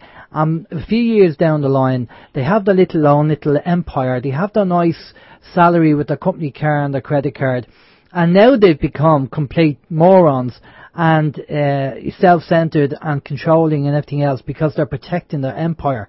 And unfortunately, power corrupts, and absolute power corrupts absolutely. And this is what you have to be careful with. People who are not used to being in a position, and you get it with little, I've seen it with little committees, where you have your little Hitlers on the committee who want to dictate and control everything. Even local estates, community boards, you know, the power trip goes to people's heads, and you have to laugh at it, you know. So how would you deal with that, and what's your approach to that kind of, you know, with people? Do you do vetting, or are you going to watch out for that? Well, what's going to happen? Well, basically look, there's two types of politician, right? There's those that want to do something, and there's those that want to be something. We want to do something, there is a difference. But let me go back to what you were saying earlier on in your crankles or whatever, which a lot of people don't realise, okay? You look at the housing situation in Ireland at the moment, okay? We have 90,000 people on the housing list. We have a homeless crisis. We had the shelters open at Christmas that apparently are going to be closed now. Now, you go on the website, Alan, during the week now, and you check this out for yourself, and you go on the Irish Society for Customer Social Housing. We have a guess how many voluntary housing bodies are set up in Ireland. I wouldn't even try. Probably 20, I don't know, 20? There's over 240. Wow, was way out. Right? Now, each of those have to be funded. So who's funding them? Only the public. Now, that is to allocate social housing. Now, then you go back to the councils, right? And in each council in Ireland, you have what's called a Director of Services, responsible for housing. Now, each one of them are on a salary of 90,000 a year. And that's the public social housing sector in this country. That's where the money is going. So you have your 31 or 32 councils, because there's 4 of them in Dublin, I think. There's 2 in Galway and there's 2 in Cork. So multiply that by 90,000. That's before you ever allocate a house. That's before you ever put a block, lay down a foundation for another house. And then you look at, on top of that again, the voluntary housing bodies. All these voluntary housing bodies, a lot of them, what they're doing is they're allocating the unsold affordable housing. And they have what they're basically stating is, right, they're giving priority to people in working over housing need. That's what's going on here. 5 years I'm writing into the Minister for Environment to draw his attention to this. And that's another reason why I sat back and I said the likes of the National Citizens Movement have to be set up, because there is absolutely no accountability whatsoever. Governments come and governments go, but the civil servants stay the same. You're still dealing with the same civil servants. Yeah, well, I'd like to call them the civil serpents. Steve, you have a question there? Yeah, I've got a question from Jimmy. Thanks, Jimmy, on People's Internet Radio. And Jimmy, this is a question obviously for all the group here this evening. How are potential candidates going to deal with threats from the IMF, the Crown, the EU? If you do get, let's say there is an election, you do get into power, and we're going to maybe give 2 fingers to Europe, how would you deal, all 4 of you, with any threats from the EU or the IMF? Well, put it this way, Laura. Sorry, yeah, go on, Alan. Go on. Sorry. I'd like to take looking at the situation, the way the IMF, the way the Troika has treated different countries all through this process. What they do is they circle the wagons, they separate you from everybody. They put out disinformation. We heard about the lazy Greeks. The Greeks don't pay tax. They don't like paying tax. We vilify them. We attack them, and we circle, like they did the Syriza. Syriza just got into power. They circled wagons, and they isolated them. And that's what they did. Now, to me, how do you deal with that? When the European Union, as a very powerful body, starts to then come down as you, as a small little country like us. Now, what I'd be doing, as a small little country like us, I would have to ring up the Greek people. I'd ring up the leader of Syriza. And I'd say, look, lads, this has happened to you before. And the reason why it worked is because no one came to your aid. Now, we need to get an anti-austerity alliance across the whole of Europe. Spain is coming, Alan. Spain is going to come back in December. And the other, I'm probably pronouncing the name of the party wrong. I think it's Pedloma, will be elected. Thanks, Dermot.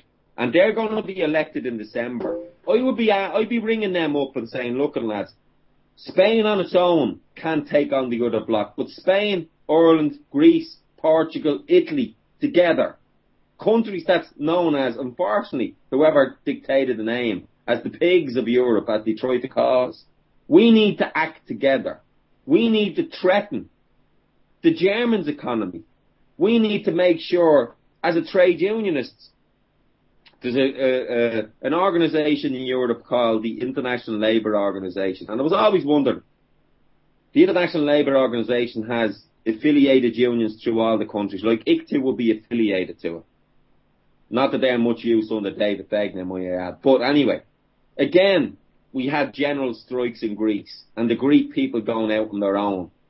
Why cannot we ring up the different unions in each country and ask the Italians, the Spanish, the Germans, the Irish, to ground all the Lufthansa flights, to not let a Mercedes car be taken off a ferry during the strike we're going to have. And we're saying to the Germans, look, you can threaten us, but we'll hit back.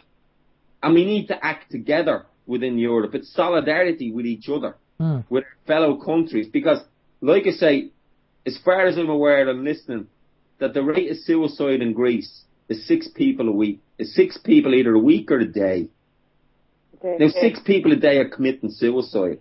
Now, that's the acceptable collateral damage as far as governments are concerned. They're accepting that because they won't give them a write-down.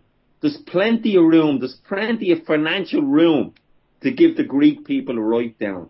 Again, when you face the economic argument, even in our own country, we're always told the left or someone like us, we deal in fantasy politics. We're not dealing with reality. But let's bring us back a little peg. If you remember, Alan, and I'm sure you do because you're politically aware. Yeah. If you remember, the European Union recapitalised our banks to the tune of something like 27 billion. And it was told to us at the time that that was actually to deal with mortgage distress. Yeah. Now, at the time as well, mortgage distress was told to us, it totaled around 94 billion. Now, in simple terms, we were told then the Irish banks had the money to knock off a third off of people's mortgage debt. Across the board, they had the money was in the banks. That's not fantasy economics, Alan. That's actually reality. But the banks, what did they choose to do? After we bailed them out, they chose to keep them on their balance sheet. They chose not to use them for mortgage distress. Now, I'm not saying to you, Alan, and again dealing with reality, that everyone would deserve a third. But we had the capability of knocking up to a third off people who were in genuine distress. Yeah. We could knock a third off, and just maybe, Alan, we could bring them people back from the brink. We could bring them people into a situation where they become economically viable again, where they become productive citizens again, where they're able to bring their families out for a meal at the weekend or bring them to the cinema. We had the capacity to do that, but we chose not to. The banks chose not to. The government chose to let them away with it. So, to handle Europe, we need to look for friends. We need to contact the Greeks, contact the Spanish, contact the Portuguese. They're in the same boat. We're hoping that people in Portugal, like people in Spain, will follow suit. And the danger is, and it was said down at the Ballyhay talk after the march today, what people don't realise, Alan, the danger is when people lose faith in democracy, we have hundreds of thousands of people out in the streets saying they don't want border charges. The government are ignoring them. And people started then look elsewhere when they lose faith in democracy. And what the people are facing in Greece, if they don't deal, Syriza is a democratically elected government with the full support of the ordinary person on the streets of Greece. And they're asking to do a debt deal. They're trying to do it business-like. And it looks like the European Union are going to ignore them. The danger is the people that chose to make a democratic choice and vote for Syriza will now vote for parties, Nazi parties, like Golden Dawn. Well, unless Syriza actually go and negotiate with Russia and China, because my understanding, and I don't know how true this is, but my understanding looking between the lines is that they are going to arrange to have a plan B with Russia and China for financing Greece if the IMF doesn't play ball. So they have the best of both worlds. So they have plan B. So maybe that's their plan. That's why they probably needed a bit of breathing space to get that time to negotiate with Russia and China. I mean, that's only me having a look at what's going on. I hope you're right, Alan. I hope you're right. I'd like to see them have an option. And, and maybe we can do that. I mean, we can cut ourselves away from Europe and still have trading between Europe. And then if the IMF start getting funny, we'll speak to Russia and China and join the BRICS countries and move away from the IMF. That's why BRICS was set up in the first place, because they got fed up of the IMF controlling everything. So the BRICS countries got together and more countries are joining the BRICS. And then the Kenny and his cohorts are just stuck in they're just stuck in the Middle Ages because they're not realising what's going on globally, and they're keeping this loyalty to Europe for some reason, while Russia and all the other countries are joining the BRICS, moving away from the IMF. It's not even that, Alan. If Enda Kenny had a rolled up his sleeve, and Eamon Gilmore had it rolled up their sleeves, if they genuinely went to Europe to negotiate, if they played hardball, if they tried their best and got something off, maybe not everything, got something off, then we'd say, well, okay, we didn't get everything, but they did try. But you know and I know, Alan, they didn't even try. They didn't even ask. No. And the Kenny constantly avoided answering that actual and you know, question. Alan, the scaremongering and propaganda that's going to come out now is that we need Europe and we need them. And what do we need them for? We don't need them at all. No, our biggest trading partners are our friends across the road, the water there, England. Okay. Yeah. There's a whole new market after opening it up in China and in America in relation to our beef. We're the only European country that our beef is still going to taste as good as it does today as next week. Yeah, no, totally. We have a question come in there, Steve. Yeah, this one come in from Chris, and just speaking of, you know, how would we get on, like if we walk away? And Chris is wondering, can you ask the panel where will we get funding from if we tell the Troika to take a run and jump? He says he does understand it's all fake money and all, but you know, what position would that leave us in? From our assets, we've funds, our resources, we're brimming in resources. We've got fish, we've got the farming, we've got gas, we've got oil. That's where the strike is getting all the money from. They come on and write that on for our resources. Take the resources back and we have something to barter with, you know. What about printing their own money? We're in a better position at the moment because for the simple reason is, look, we're after recapitalising our banks. True. So, I mean, we have enough, and as well as that, if we go back even to the punt and pull out of the euro completely, you start printing your own money. Okay, it might start off and it won't be as valuable. You'll have to bring up the currency or the actual value of it again. But we'd be what they always say we are, Liz. We'd be more competitive because we'd have control over our own currency. Exactly. Absolutely, yeah. Exactly. Oh, well, I totally agree with you. I think that's the way we're going to go. We have about 10 minutes left, so do you want to kind of give us a bit of promo about the National Citizens Movement? I tell you, Alan, can I just mention, because I think it's very relevant, and I just want to mention before you go, and I know the show went all over the place. It's very hard to plan the night.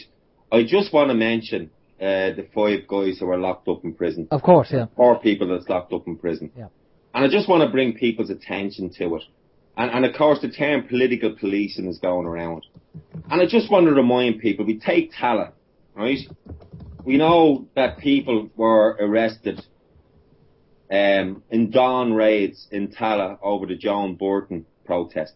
Now, they're probably going to face the courts and could face prison, like our colleagues in prison now at the moment. And I'd just like people to listen. We accuse them of political policing.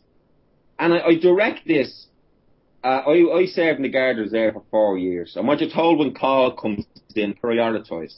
That's what you do. You prioritise. Now, I just like to direct this question to this Chief Superintendent in Tallaght Garda Station. What he did, the prison service were transporting a very dangerous prisoner. They asked for an escort. They were transporting him to Tallaght Hospital. So I'd imagine that request went to Tallaght Garda Station. They asked for an escort. This was a dangerous criminal. He was violent.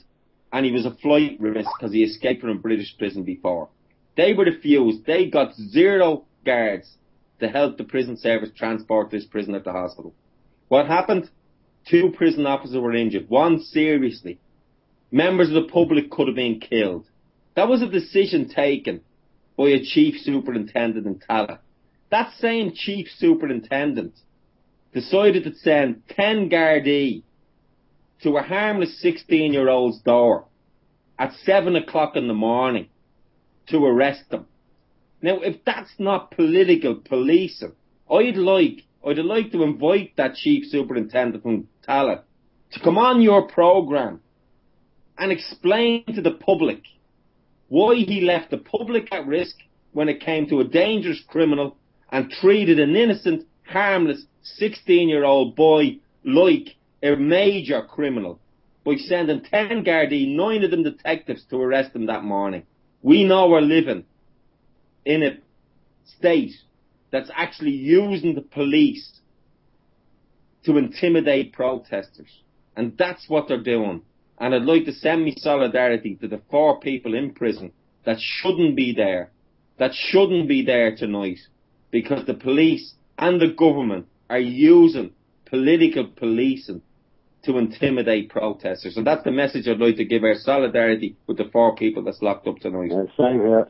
No, that's great. How do we wake up the Gardaí? Because I feel the Gardaí are the people who are stopping us from making a change in this country, because the politicians are using the Gardaí as their own personal security service for their own the people in charge of the Gardaí. It's not the guards themselves, it's the people in charge. Can I come out to, I was outside Cork District Court there recently because there's another protester up before the courts for damaging meters, and there was a large Garda presence there. It was just unbelievable to see it, you know. And basically what we were being interviewed, and what I was saying is, look, I'm pleading, the National Citizens Movement, we're pleading to the Gardaí, stand on the side of the people. Remember your constitutional oath. You swore to uphold the Constitution, and your job isn't to act as a security firm for the likes of Dennis O'Brien. Stand with the people, like they did in Italy. And the thing about it is, like, if you're going to be going around, community policing has been damaged and it has been brought to an all-time low. At what expense? Well, we talk about who's to gain for this, because we're all going to lose in the long run here. Yeah. Well, we talk about 90% of the Gardaí did not sign up for this, Alan. No, they don't want to be part of this. I totally agree. Well, here's the thing. I looked into this Nuremberg excuse, what they talk about, the Nuremberg excuse. And basically, if a Gardaí is told to do something by a superior that goes against the law of the land, well, they're held accountable. It's like Steve turning around to me and going, Alan, go over there to that person and kill them. Who's responsible, me or Steve? I'm going to be responsible. And the Gardaí have to realise that just because their superior says they have to do it, if that goes against the law of the land, well, they're accountable. Just following orders. Just following orders, Alan. Where did we hear that before? Yeah, but that's what I'm saying. That doesn't wash, and it didn't after World War II. Yeah, it doesn't wash. Nuremberg. As protesters go, Alan, right? As protesters go, we're being vilified on RTE. We've been vilified on News Talk and LMFM. And I'd just like to remind everybody, I'd say to please, people sitting at home, look at the people in Greece. There was riots on the street even this week where there was petrol bombs thrown at the police. There was buildings burned, cars burned. I'd like to remind people sitting at home, there was, during the poll tax in England, what brought down Margaret Thatcher's government, there was a poll tax protest in London in, I think it was 1990. There was 143 people injured at that protest. 43 of them were police, right? That was at a violent protest. There's been violent protests in Spain. There's been violent protests in Greece and in Italy. Even though in one instance, like Liz said, the guards took their helmets off and walked away. They wouldn't actually charge the crowd. Now, actually, when you think of it, what have our protesters did? They threw a water balloon, they sat down on the road, and they called the president names. And we've been vilified on the street. Vilified. There hasn't been one protester charged, as far as I know, with assaulting anybody. They haven't thrown one projectile. They haven't thrown one petrol bomb. They haven't assaulted anybody that I know of, because I don't know of an assault case up in court. And I'd like any politician that's given out back there, please can he point out of an assault case that he can point where the protester assaulted someone. I haven't heard of it. I've heard the other side. And as you know, the worst incident on the Joan Burton weekend, when she was trapped there for 2 hours, was a young girl, Fiona Healy, was thrown violently against a steel pillar by a member of the guards. Very, very clearly on YouTube. Now that girl could have went into that steel board with her head. Now whether he wears a uniform or not, that was the most violent incident that weekend. And we heard nothing more about that. We've heard nothing more about a guard facing charges about that.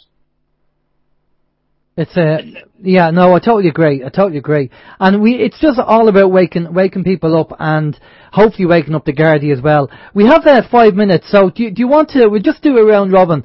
Just give us your own take on the citizens, National Citizens Movement, and we'll go around the table and we'll finish up on that. Yeah, who wants to go first? Sorry, I just want to let you know we are actually having an issue with the Skype, and you are going to hear the dial tone there now. That's just ringing Liz back. I think Liz Okay, just right. got disconnected. Oh, Liz got disconnected. Okay, so the battery went on the phone. My apologies. That's okay. So we have 5 minutes left. So a quick sum up from everybody in the around the table on the movement and the way forward. Well, we will do what we started out. We said we'd bring about accountability. We've proven that. We've taken 2 cases so far, and we're going to take another couple of cases too. So we will go after the politicians and anybody that's unaccountable here. That's our plan, Okay, Alan? Well, basically, we started actually on your show. So thanks very much, first of all, for Alan for introducing me to Liz. And I already knew Dermot, but bringing the 3 of us together, that was great. Now what we have to do is we've came alive and went on fire online.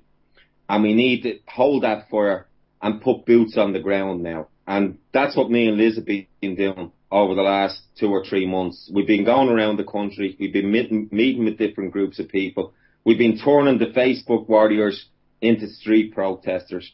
And now we're going to turn them street protesters into a movement that we will hope will make a difference when it comes to the next election. We will give people a choice.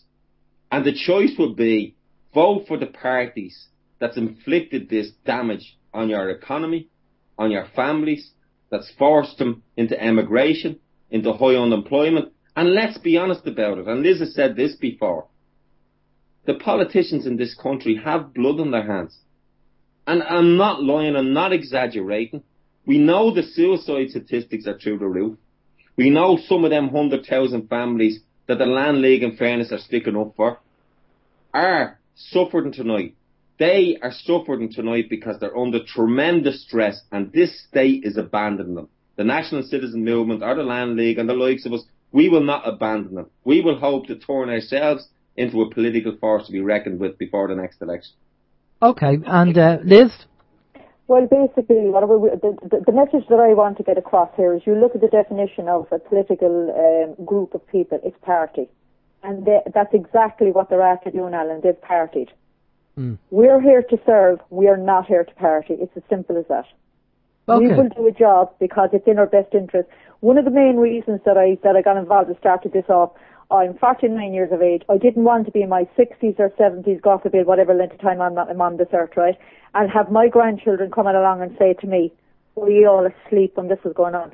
Yeah. Look what we have inherited because ye were asleep at the wheel.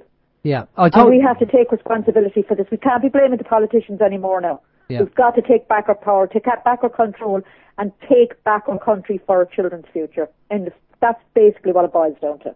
Totally agree. Jamie?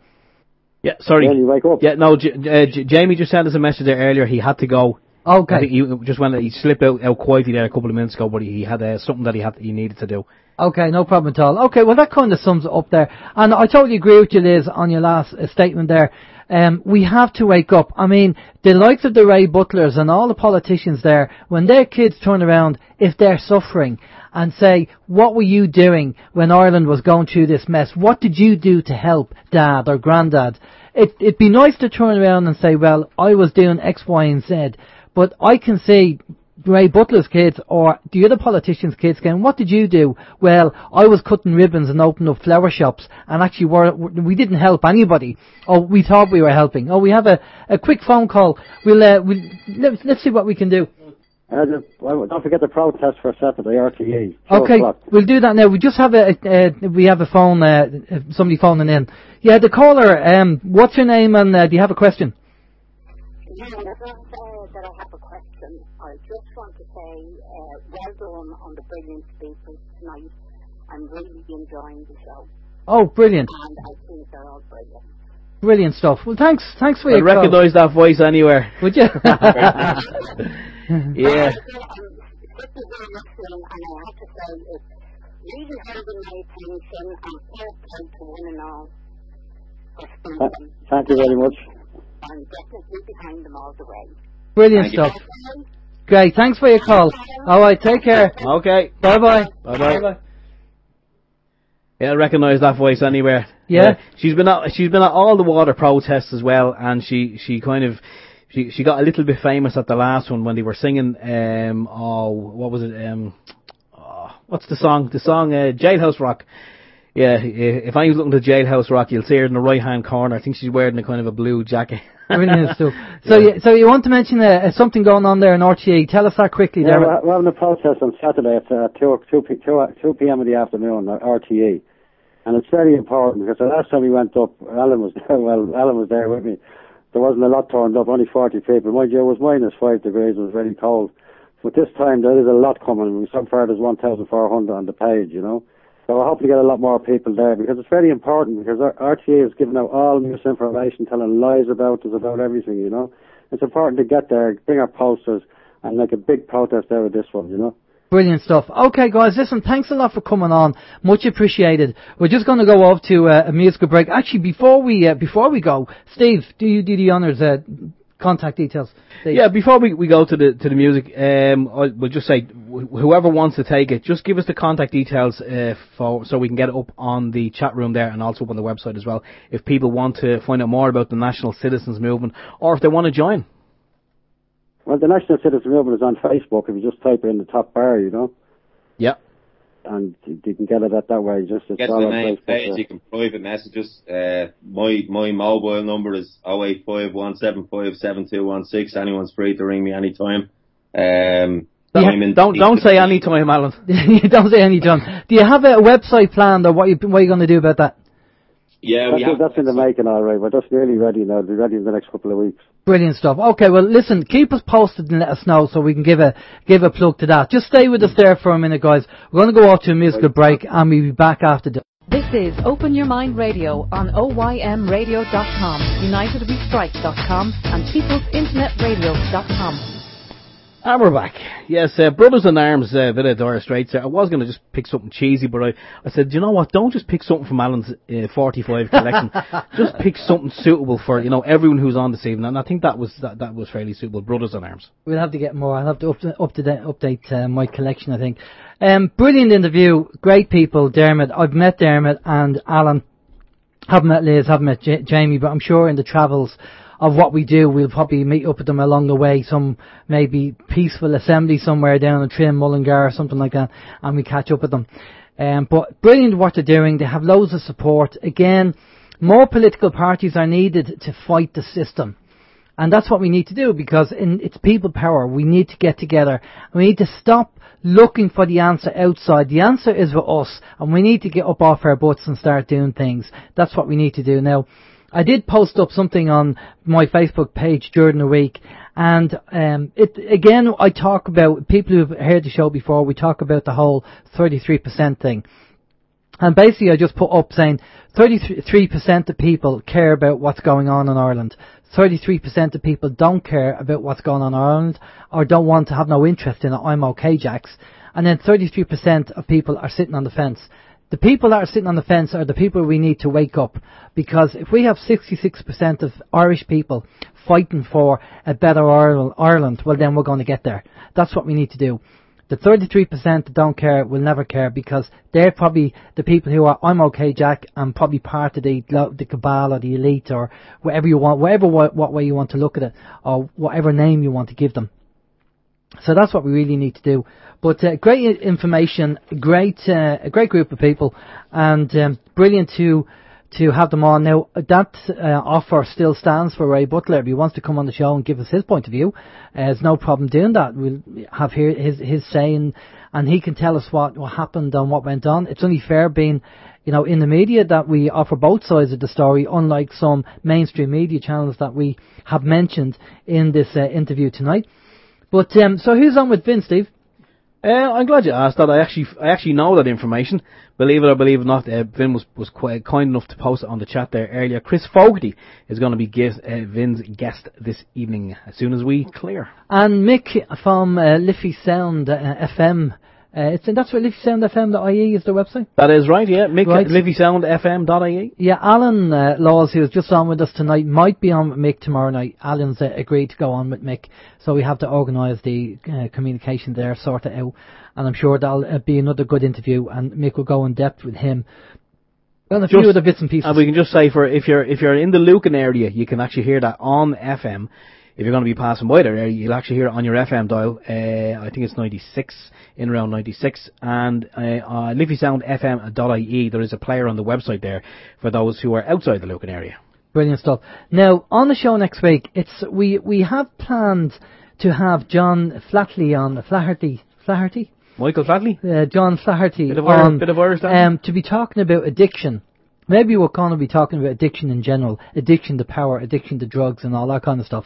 But also, as Steve said earlier on the show, that he met up with Paul Murphy. And we did email Paul, and if Paul can come on next week, we will move John back and get Paul on, because it'd be great to have Paul on and do a show with Paul. So watch out during the week for the actual schedule, and you'll see on there who's going to be on. We'll make the change. Now, as I said earlier in the show, that we are planning to launch the new OYM website, hopefully during the week, if everything goes okay. Fingers crossed. So keep an eye on that as well, and we'll see what happens. Will we be looking for any politicians to cut the ribbon on the new website? Yeah, there's something that I'd like to cut. It wouldn't be a ribbon, though, you know. Get Ray Butler's false pretense to say, we need you to launch our new website. Yeah, exactly. And snag an interview. Yeah, I can see that happening, all right. So that's basically what's planned. So we updated the Facebook page. As I say, some of the information didn't copy over. That's just the way Facebook does it. But we have access to it. We did a data backup on that. So if people want to see that any of that old images that we had, we can put them back up, no problem. And the launch, we'll email people before we do the switch over and let you know what's going on. And that's the plan for next week. This week, nothing. It seems to be an awful lot going on. That's all I'll say. I mean, last week an awful lot went on, and for every week, and even globally, there's a lot of things escalating and going on, and it's just unbelievable. What's trying to keep tabs on everything is very difficult. But we do our best anyway. So again, if you have any links or any stories, email them into us, and we'll do our best to get them on the show. But for myself, have a good week. Stay safe. For myself, Alan James, take it easy. We'll catch you next week. Okay, for myself, Stephen George, have a great one, have a good week. Stay tuned to People's Internet Radio if you're on the stream, and it's going to be Chris Fogarty on with Vin.